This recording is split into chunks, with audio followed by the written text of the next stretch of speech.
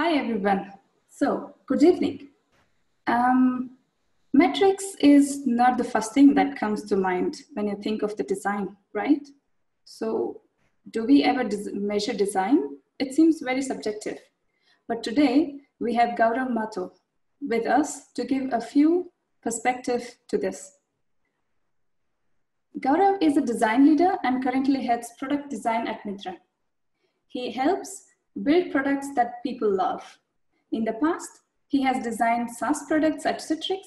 He co-founded Tribu Innovations, a design-led consultancy based in Mumbai and Singapore.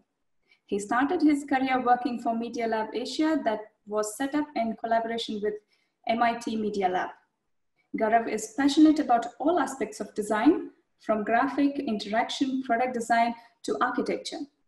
It's my pleasure to introduce you, Gaurav.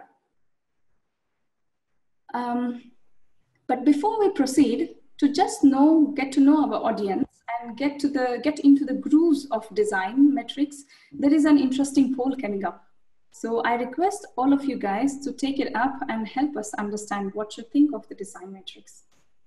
So here's the question. Which of the following best describes your perception of design metrics? Perfect. Smita, thank you for the introduction and the kind words.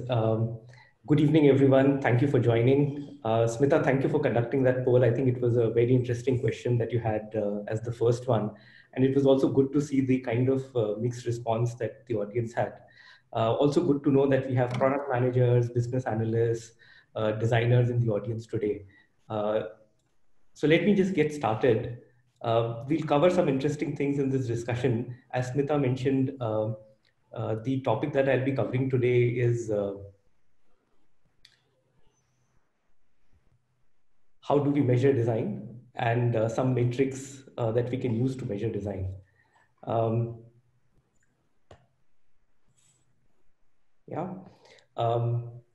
Let me just get started straight away. I still see the poll up on that. I believe we've closed that. So,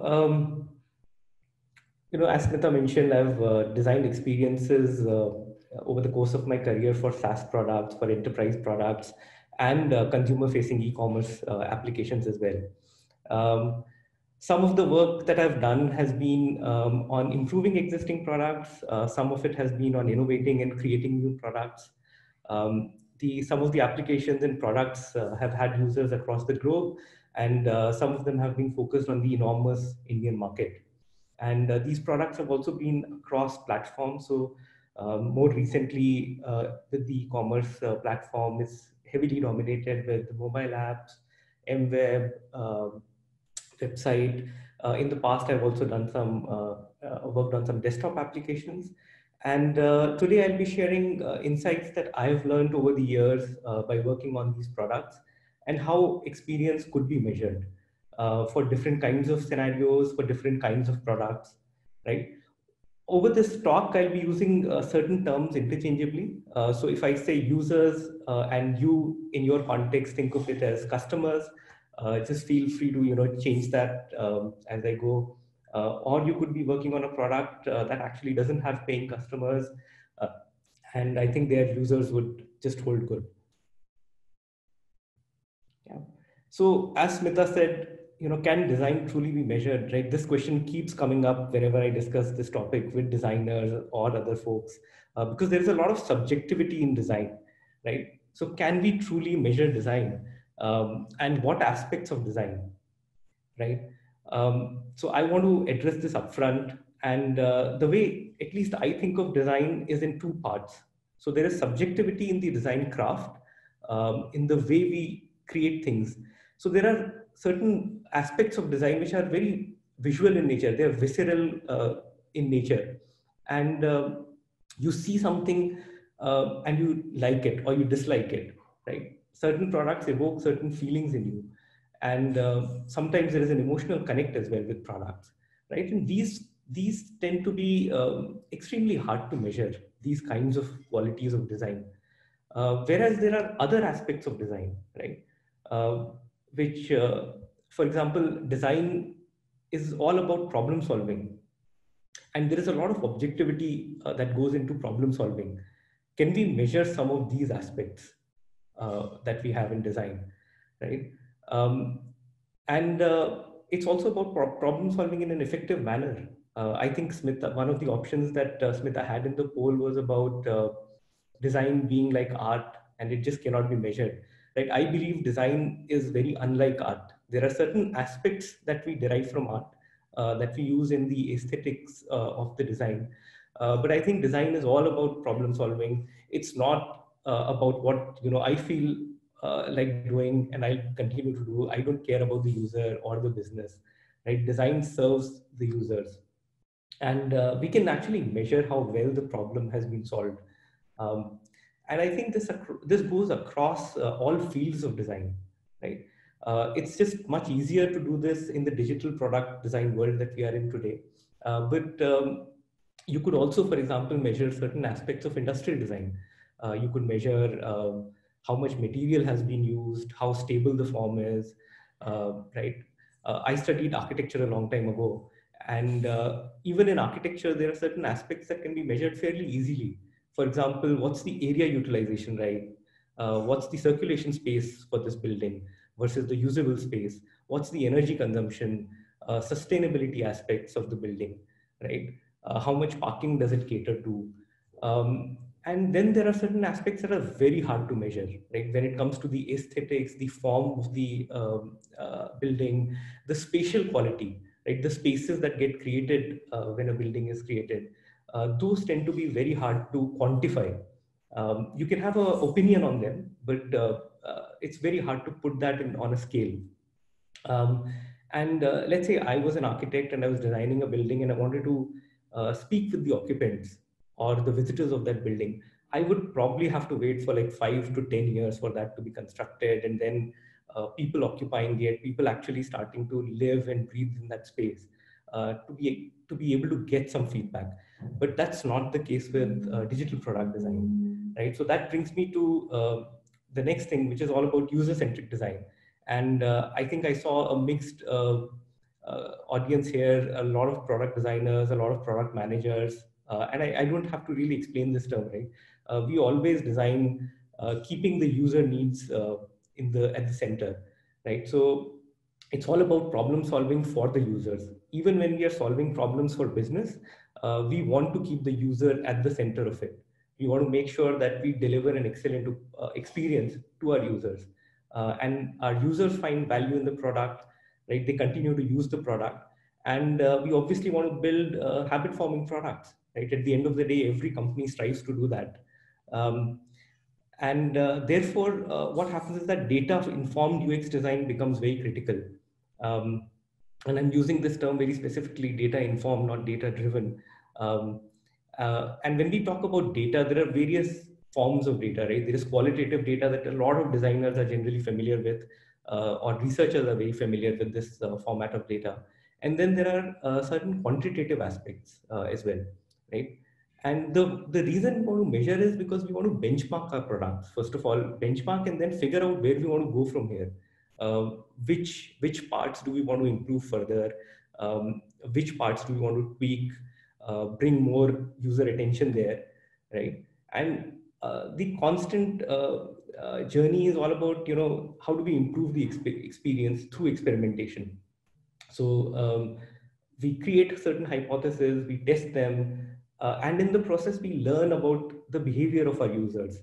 The other point that comes with UX design is that today the cost of making changes and cost of improvement in a product in the digital product world is comparatively lower than some of the other fields of design, right? I spoke about architecture earlier, and imagine what would it cost to make significant changes to a building, right? But we constantly discuss how certain products, digital products, have been now redesigned, completely redesigned, right?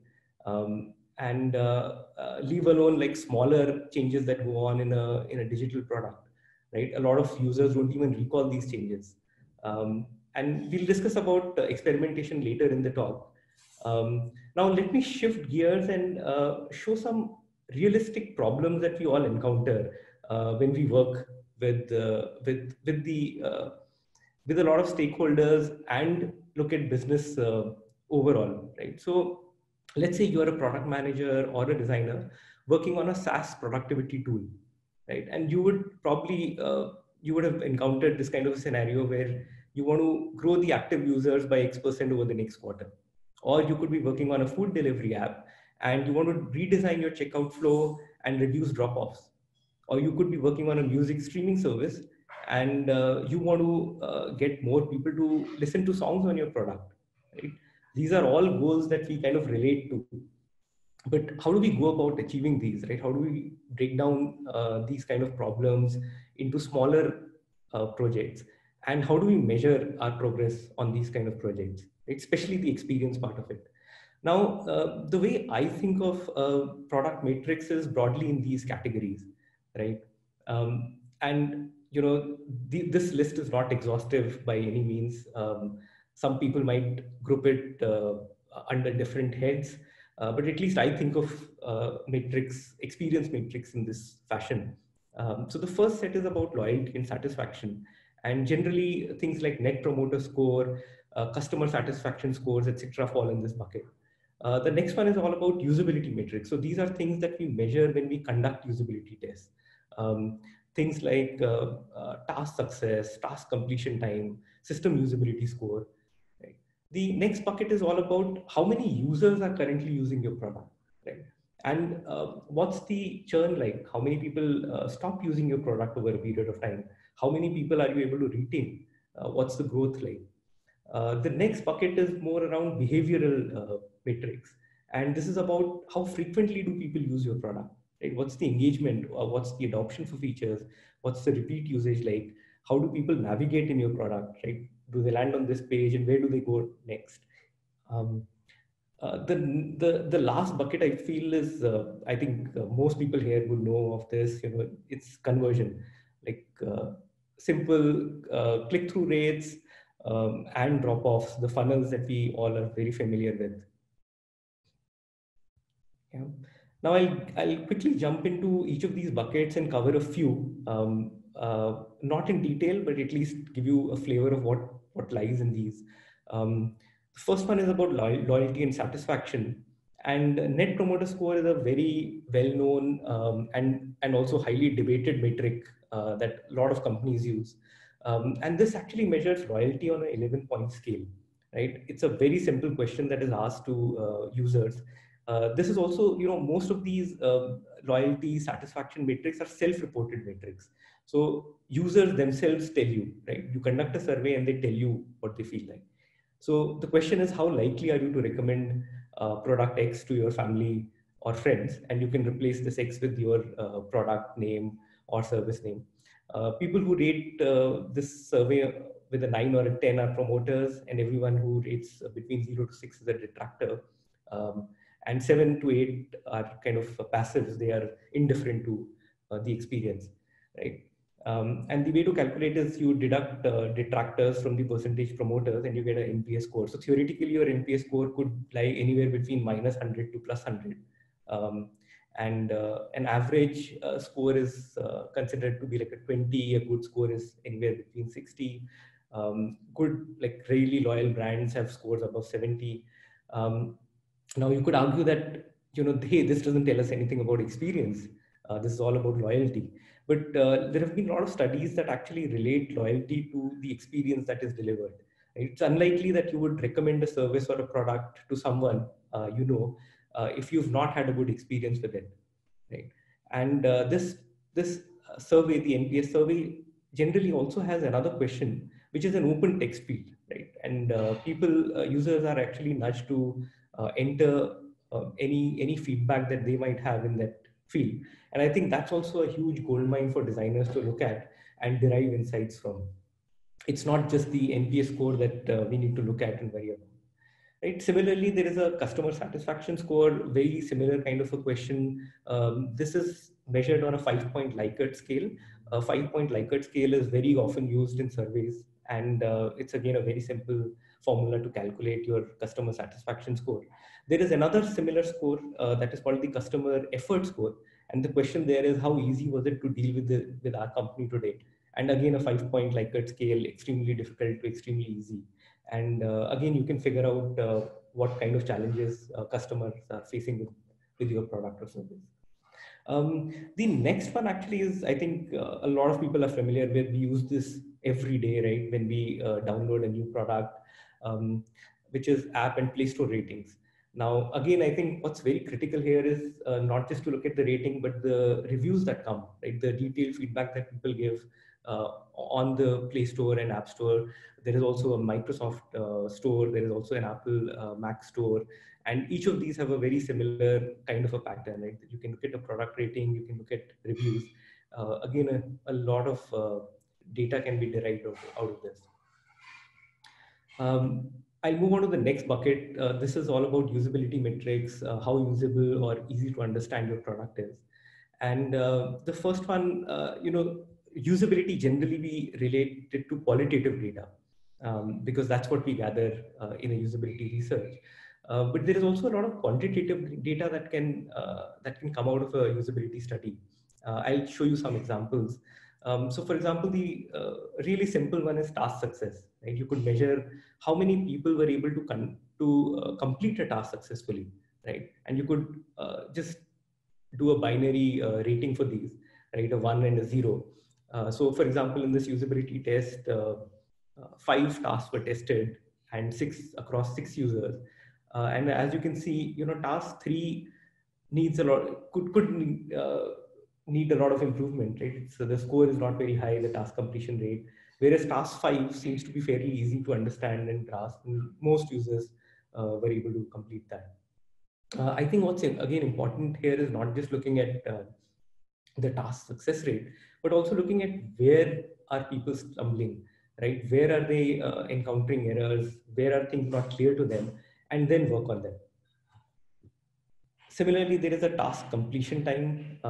Again, very simple to understand, right? You measure how much time it takes to complete a task. I think for a lot of B2B products, a lot of products that need repetitive tasks, this is a very critical metric to look at and measure.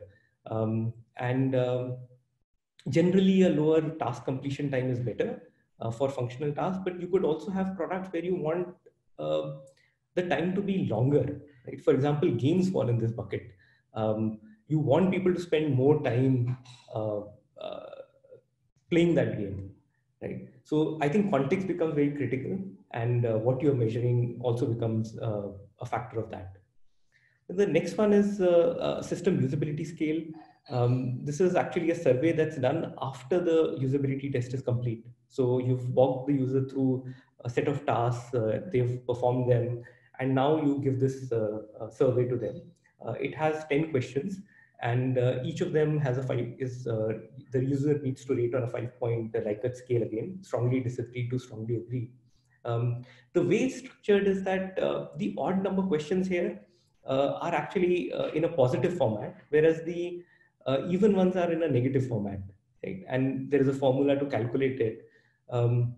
So this measures actually 2 things. It measures the usability of the product as well as learnability of the product, because there are some questions that focus essentially on learnability. How easy was it to figure out? And generally a score of anything less than 50 is not acceptable on this. 68 is considered to be a very average score. So anything above 70 is actually what you should strive for in a system usability scale. I'll move on to user metrics. This is like the next bucket that we have. How many users use the product, right? And I think this becomes very critical for consumer-facing products, where users, you want to acquire users, you want to look at how many users are currently using the product, and how is that base shifting or changing, right? Now, the first metric to look at is essentially churn, right? And this is essentially what percentage of users have stopped using your product in a given period of time. Churn is generally measured like on a weekly basis, generally on a monthly, quarterly basis, annual basis, etc. And actually the simplest formula for churn is really simple. You just look at how many people have stopped using your product and divided by the number of users you had at the beginning of this period, right? And then do like multiplied by 100 to get the churn percentage. But what makes it complex is that you're also constantly acquiring new users, right? So even during, if you're looking at a month, you've probably added like 500 new users on your product. And out of those 500, maybe 100 have also left. And let's say you had a base of 10,000 to begin with. Now, out of that 10,000 also, some 1,000 have left, right? And then how do you calculate it? So that's where the complexity in the calculation comes. There are different ways of calculating it. I will not get into the details of it. But it's important to know how many people are currently leaving or stop using your platform. Right? Retention is just the opposite of churn. So retention measures how many people continue to routinely use your product in a given period, right? So both are important to measure, and you could have different strategies to increase or decrease both, right? Here is an interesting metric, right? So this is actually a little dated data. This is from second half of 2018. And I'll just read out the statement. This is the average 3-month user retention rate of mobile apps worldwide stood at 29% with a 71% churn rate. What this means is that in a period of 3 months, most of the mobile apps that are out there in the world, they saw an average retention of only 30%, 29%.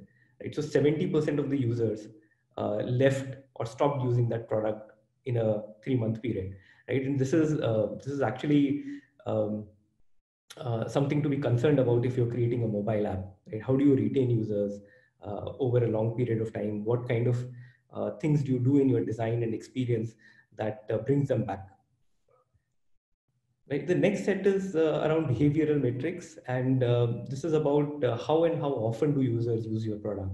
I'm sure a lot of people here are familiar with like active users, sessions, right? So active users are measured on like a daily, weekly, monthly basis. I've just put a DAU there, but DAU stands for daily active users. You could have MAU, which is monthly active users.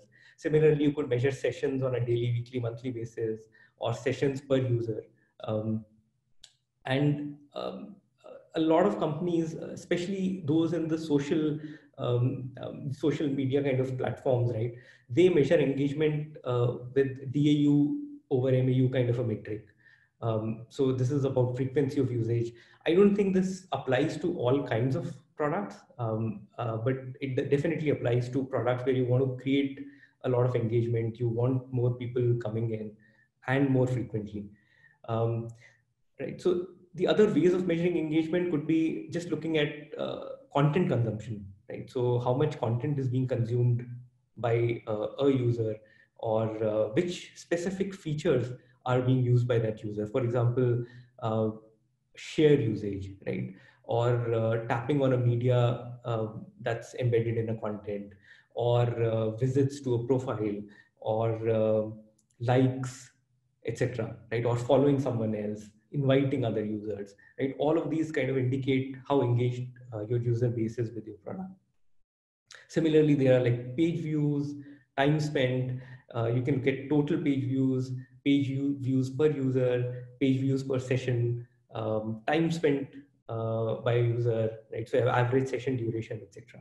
All kind of indicate what kind of engagement you have.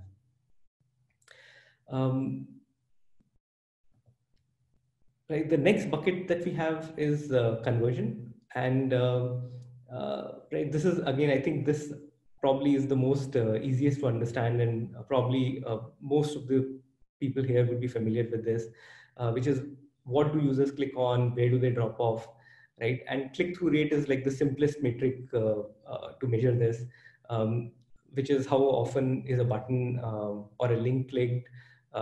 You know, if you're in the world of ads, CTRs is like the key metric there, right? There are other metrics as well. We've covered page views, content consumed, errors, etc. Right? Drop-offs is another critical one, where you look at like a funnel view of where people are dropping off. This is I don't know which product this belongs to.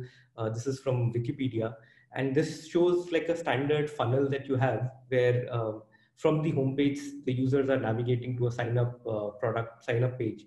And just between these two, there is like a 89% drop off. And then the sign up is like a 2-3 step process, right? And between the first page of sign up and the second page of sign up, there is again a 41% drop off, right? This indicates to users that a lot can be done to improve these two areas specifically. We could look at how do we increase the visibility of this whole flow right at the beginning, right at the top of the funnel. And we could also look at how do we increase the first step itself, right? How do we make that easier to use so that more people proceed to the second step and eventually complete the funnel. Funnels generally, as the name suggests, generally go like this. You definitely see drop-offs at every level. So in this case, the total conversion is just 6% from the total number of users who start this process. Right. So I think we've looked at like most of the buckets, and the idea was to just give you a flavor of what these are and what you could look at to measure experience. Right. There are also interesting links between these. So, for example, if you're looking at engagement, right, you could also see that there is a link between retention and loyalty and engagement, for example, right? The more loyal your customer base is, the more people you'll be able to retain. And if you do the right things, you'll also be able to engage them, right?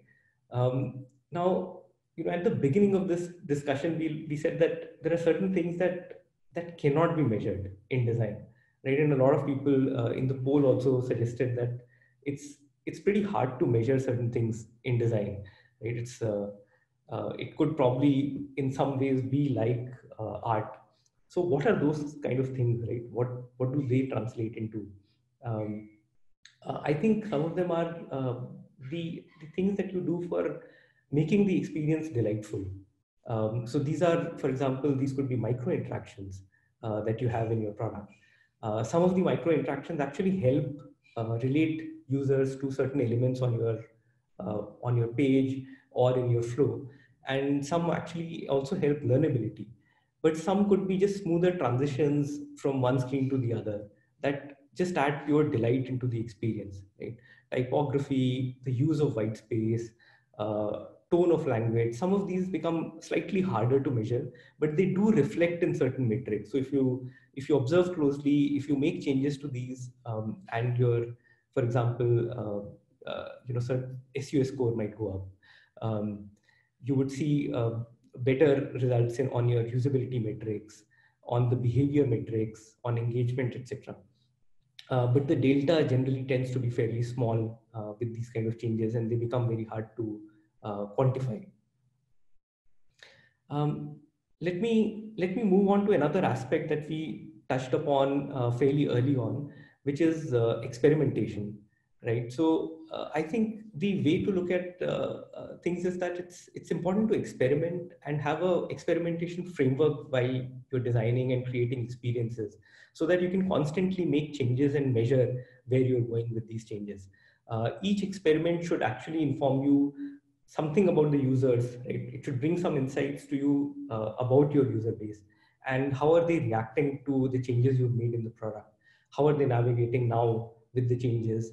What do they like? What do they not like? Are you seeing more drop-offs or lesser drop-offs now, right? And A/B testing is a great way to measure some of these and also to test a hypothesis, right? You need to start with a hypothesis and figure out which option works better. I'll give you one example, and let's go back to some of the goals that we looked at, early on. So some of the business goals that we looked at were, let's take the first one, which is SaaS productivity tool, and let's say the business goal was, hey, let's grow active users by X% over the next quarter, right? Now this could be a simple SaaS productivity tool that you have. How would you go about breaking this task, right? I think this seems like a very noble thought. Let's grow our user base. Let's grow active users. How do you go about solving this kind of a problem? How do you break it down into smaller chunks? So you could say that, let's build certain hypotheses around this. And one of the hypotheses could be, let's reduce churn, right? If we reduce churn, we'll have more users, and then we can engage them, make them more active, right? And you could say that this we could do through a improved sign-up flow that we have, and through an onboarding experience that we'll create, right? So you could draft your hypothesis in a way where you say that, we predict that by delivering a better sign-up flow and onboarding experience, new users will use our product more because they'll be able to understand the core value proposition better.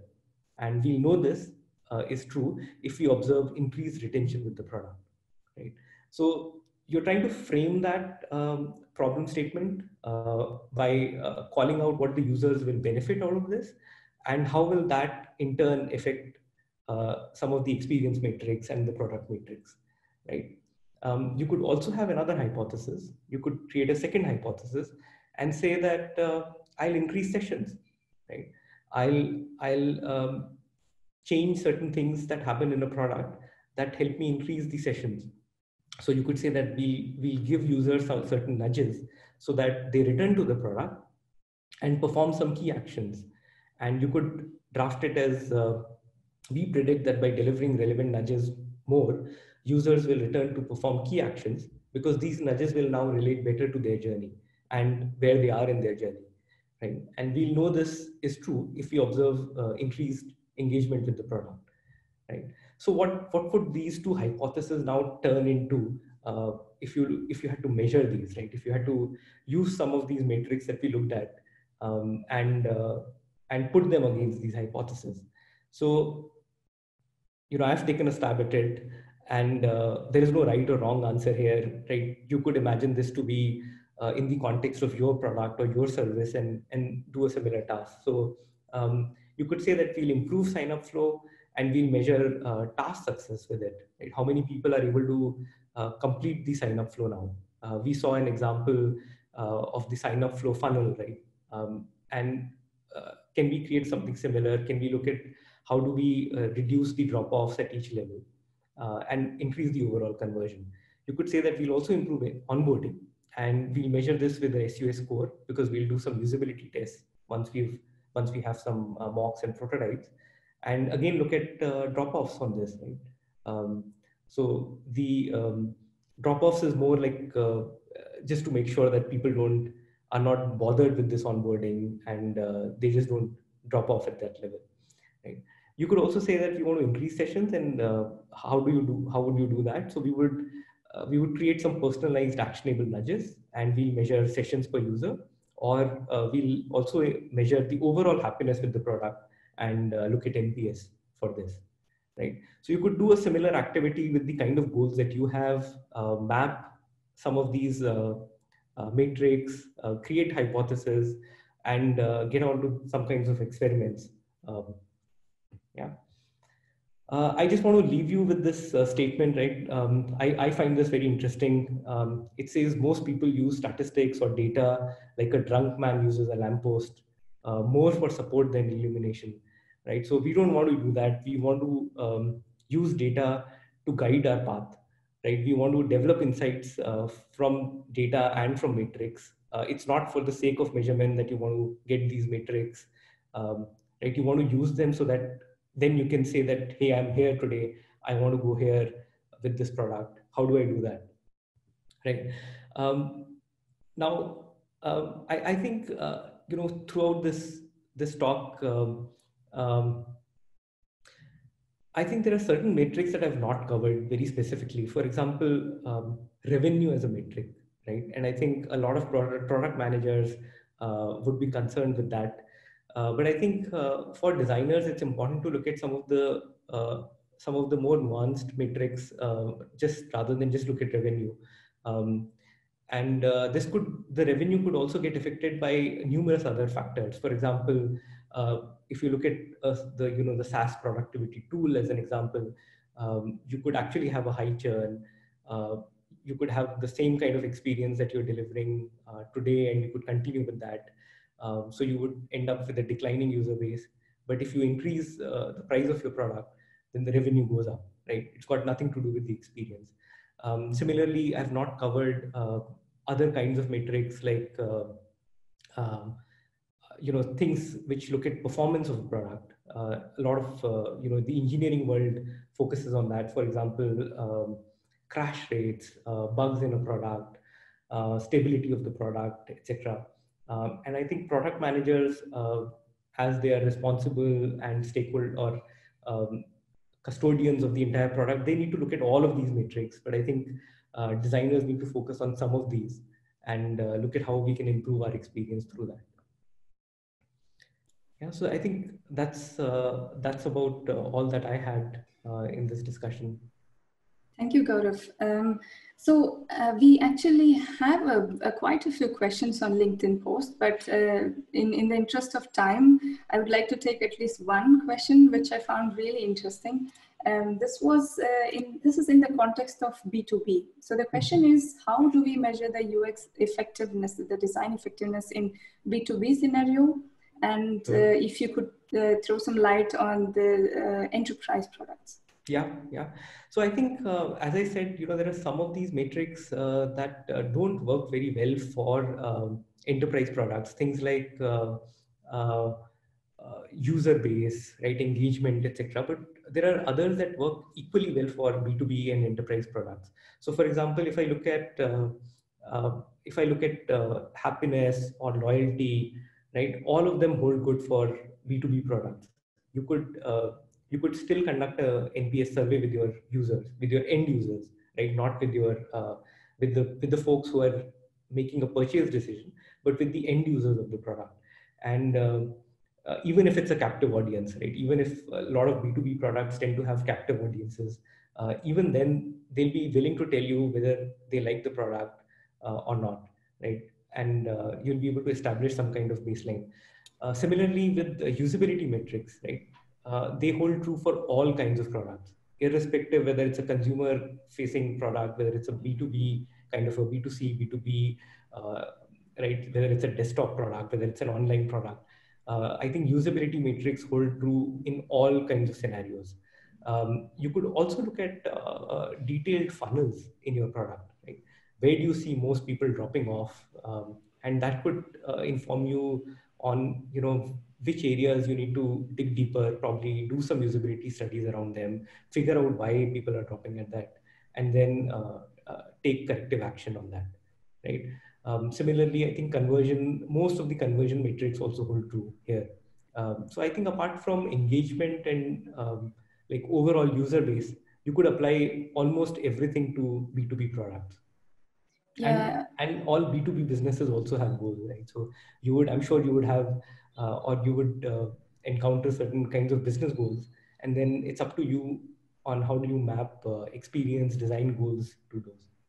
Mm-hmm. I think there's only one other difference would be that you don't have a choice, so much choice as a employee in a company where you're actually given that tool, right? So you're supposed to use it. So maybe the task is the task completion the most important. Task completion, time for task completion, right? All of those become fairly critical with B2B products, including NPS, right? Even if I'm forced a tool, right? I as a user would be willing to give feedback on how do I feel about using that product? Would I recommend it to another company or not? Okay. Thank you so much. And thank you, Murali Gururajan, for that question. It was a nice question. And one more interesting question was, so we have been seeing so many metrics, right? The question is, do you think these goals are interrelated to the product design metrics? So how are these actually interrelated? I didn't catch what's the, what are related? The design metrics themselves, are they interrelated? I think, yes. So as I said, there are a lot of these metrics that kind of are related. For example, if you have a high loyalty, if you have a high NPS score, you're likely to see more retention, right? They kind of hint or indicate towards the other kinds of metrics. you would also probably see a high engagement, right? So in a way, they are all at some level interrelated, right? The lesser drop-offs you have, the better conversion you will have. Yeah, so yes, I think many connections can be formed with these metrics. Okay, perfect. Thank you so much for the answers, and it was a brilliant session. So there is this page that you're saying, there is a feedback poll on how we can actually make these sessions better. So I request you all to take them and help us to make these sessions better and effective. And I would like to thank you, Gaurav, for the brilliant session. I think the audience loved it. It was very engaging. As a special token of appreciation from all of us at Product Leadership Festival 2020, hosted by Institute of Product Leadership, here's a virtual badge for you. The QR code takes you to your own dedicated Hall of Fame page on the Institute's webpage. Once again, I would like to thank you. It was a great session. It was great connecting with you.